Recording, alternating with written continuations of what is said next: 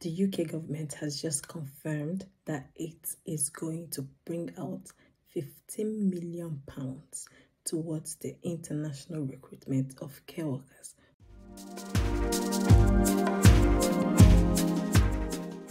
Hello, guys.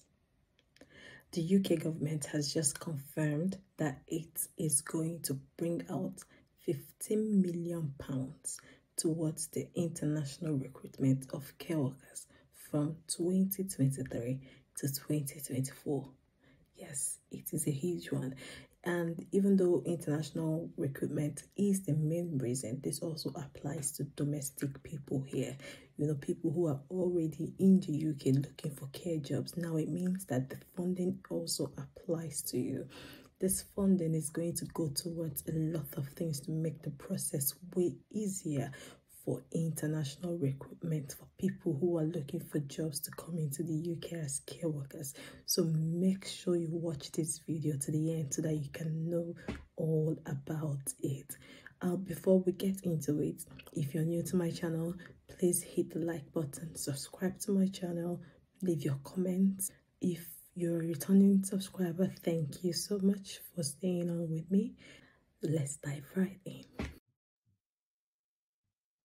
So guys, this is the announcement page on the web. I'll put link in the description box below. So this fund, it's fund for about £15 million that is going to go towards the international recruitment of adult and social care workers in the UK from 2023 to 2024.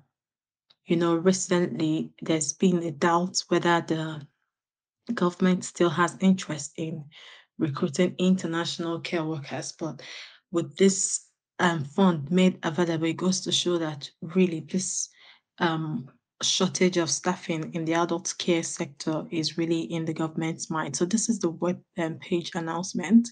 So the only areas I would like to highlight is that the process is going to be done through the local authorities.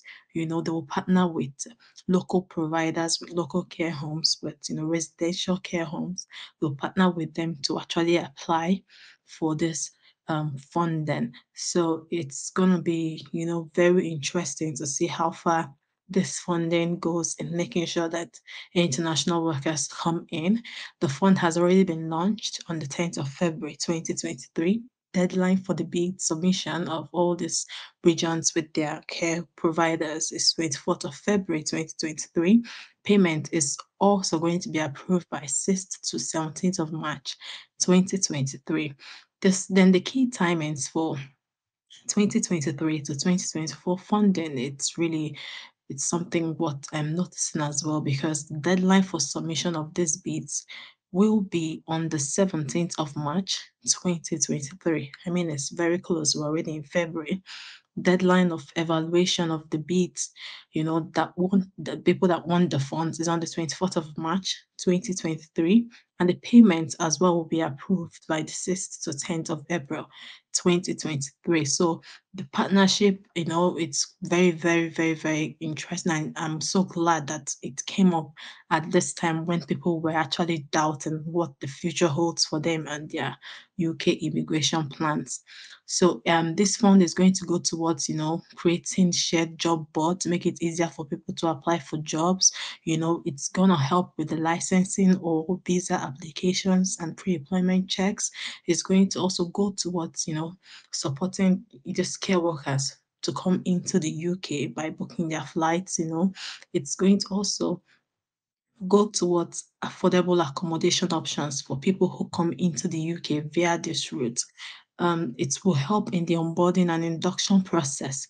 It's what mentioning here that a lot of all these care homes, when they give out COS, they actually have to pay for this in advance. So this money is going to really help cut down the cost on their own end, and all these people that tax immigrants looking for jobs in the UK because of all this unnecessary expenses is going to curb all these unethical recruitment practices. the allocations will be according to regions, in England, and depending on how much allocated, it will also affect how much international recruitment is done. This is a really interesting update. And even though we haven't heard anything yet about the health and care worker visa, whether it's going to really come to an end on the 15th of February 2023, but it's really an interesting update that the government is actually considering this making available funds to support